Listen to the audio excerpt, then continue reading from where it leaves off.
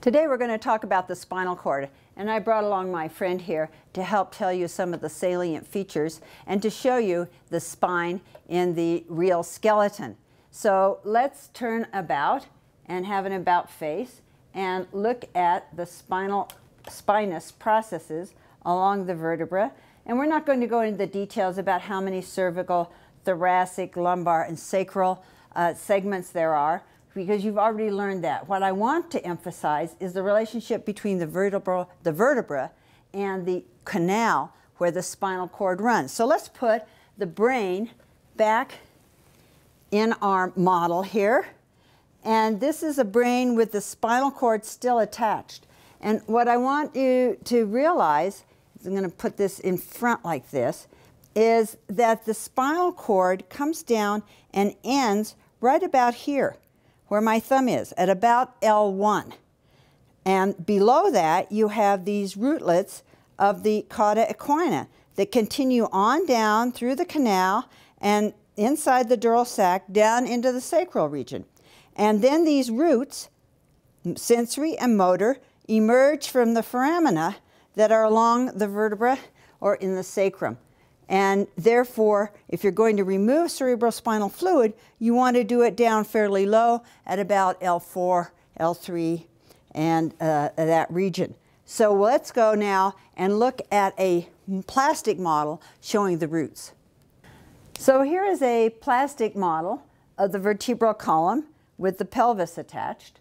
And while we're looking at the cervical region with the bones of the vertebra here, I want you to take note of the red vertebral artery on either side. The vertebral artery comes up through the foramina in the sides here of the cervical vertebra and then enters through the foramen magnum, that's this hole right here, to form the two vertebral arteries on the medulla and then join to form the basilar artery.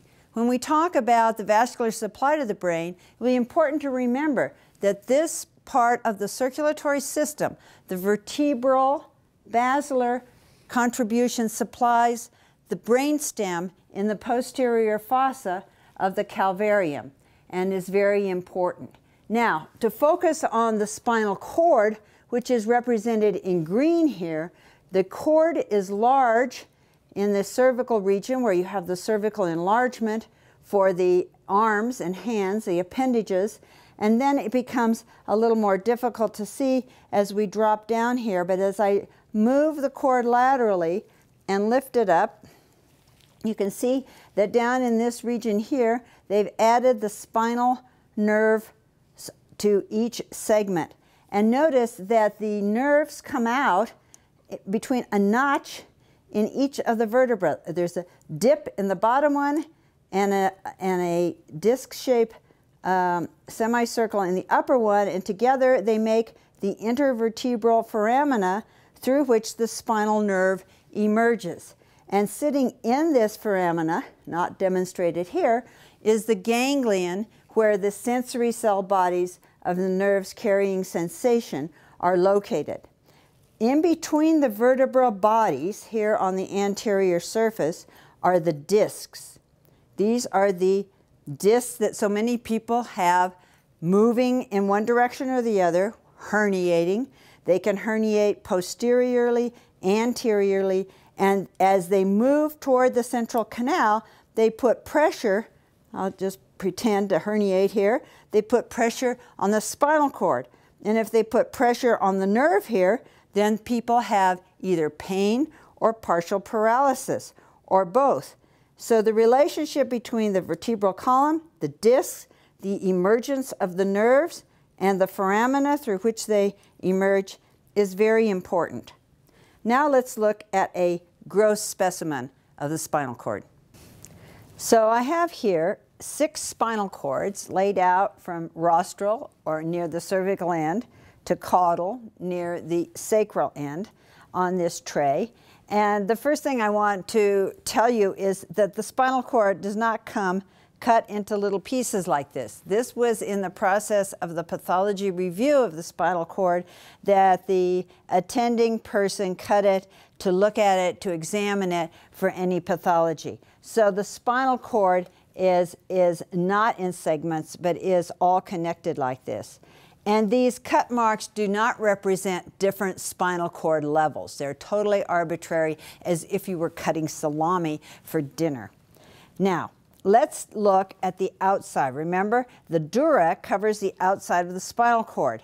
And here, on the outer surface, we see these bumps. And there's a little bit of fat with them. But these bumps, there should be a pair on the right and left sides at each level. Those are the dorsal root ganglia.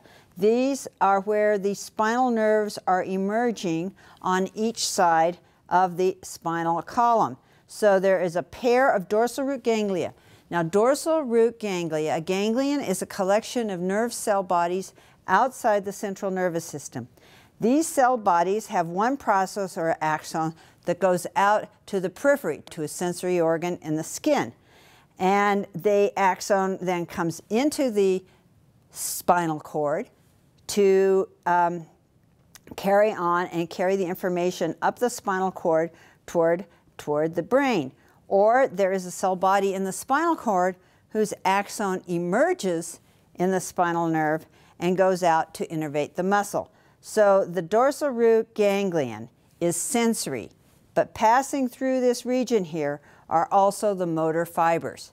So we want to keep in mind that each of these represents a level. Now, I can't tell you exactly where, but this is approximately one segment of the spinal cord. Let's say it's thoracic, and this would be thoracic 1, thoracic 2, thoracic 3, approximately like that. This is the cervical region of a spinal cord, where in the cervical region, so the brainstem would be in this direction. And here on the dorsal surface, you see a groove. And emerging in that groove are all these little rootlets.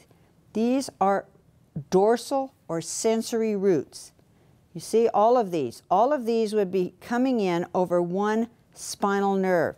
So on right and left sides, you have the filaments or the rootlets of the dorsal side. Now, if we turn it over, so that's sensory. Dorsal is sensory.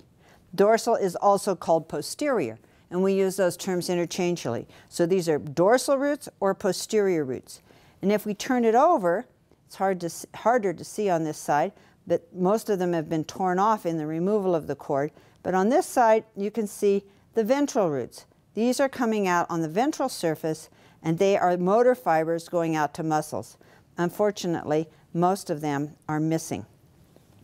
Here we are in the cervical region, and let's magnify this as much as we can so that I can show you that there is gray and white matter in the spinal cord, just as there was in the cerebral cortex or the brainstem.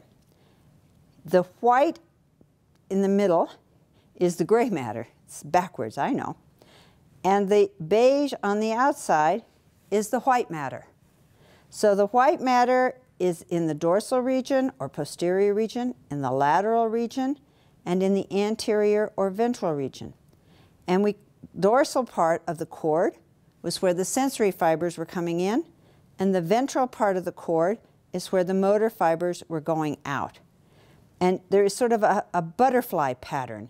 And at each level, this is the cervical level, so there's a lot of gray, or white in this case as it appears, cells, because we have so many muscles to innervate in the hands and in the arm. If we look now, let's say, at the thoracic level, where all you have are a few intercostal muscles, then you can barely see, you can barely make out any neuronal regions, any of the white H or butterfly pattern.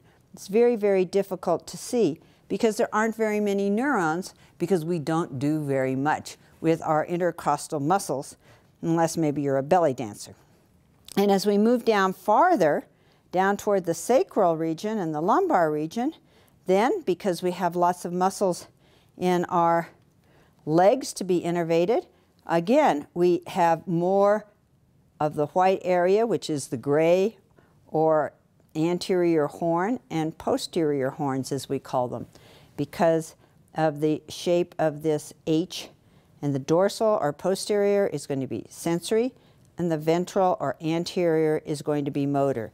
And then finally, we get down to the very, very sacral region, where it's almost all gray matter. It's almost all white.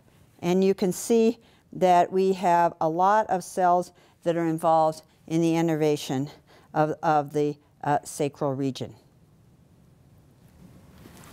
This model of the spinal cord can show you things that we were not able to see in the gross specimen.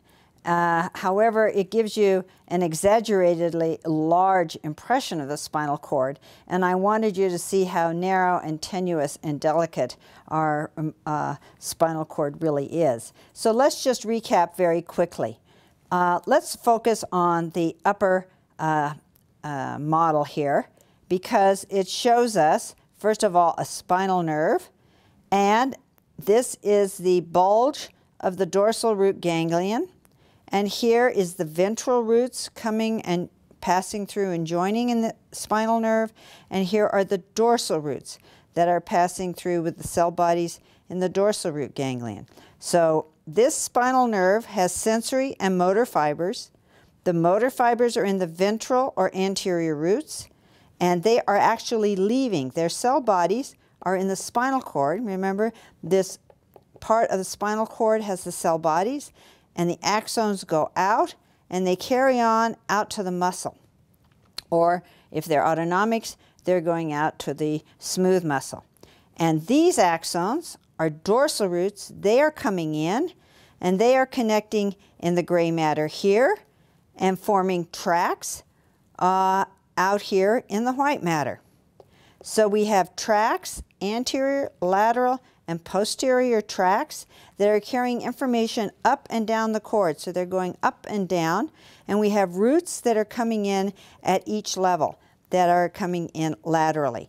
So the superior or posterior part of the spinal cord, the gray matter here, is particularly sensory, and the ventral part or anterior part is motor neurons. And in between, of course, are other neurons that we will not focus on. So damage to this part of the cord would give you a paralysis of the muscles innervated by these axons, and a compression of the roots here would give you a sensory loss for the segment or the dermatome of the body supplied by these axons. And so this is the segmental nature of the spinal cord. Each segment has a dorsal and ventral root. So this model really represents two segments of the spinal cord. Now, important in understanding the function of the spinal cord and in clinical testing is the fact that we have reflexes. A reflex is an automatic response to a sensory stimulus. So if a sensory stimulus comes in over this root and it makes connections with the nerve cell body in the anterior region here, and those roots come out and go to a muscle, you have a reflex, sensory in and motor out. And there's only one connection between the axon coming in, connecting with this neuron, and this neuron coming out. That is what we call a monosynaptic reflex. One synapse, one transmission junction, and so they're very fast, they're very automatic, and they need no thinking. So if you touch or pound on with your reflex hammer the nerve that supplies the region of the knee, or excuse me, you pound on the tendon that is supporting the muscle, let's say at the patella, then the information comes in from the stretch of that muscle and tendon and causes a reflex jerk so that you don't overstretch your muscle, and the knee jerk reflex or patellar reflex occurs. So each segment of the spinal cord has a reflex associated with it. And there are some reflexes that are more commonly tested than others. And that the patellar reflex is the most classic, but they are all monosynaptic reflexes. And they provide information about the level of the spinal cord and whether it's a sensory loss or a motor loss or both.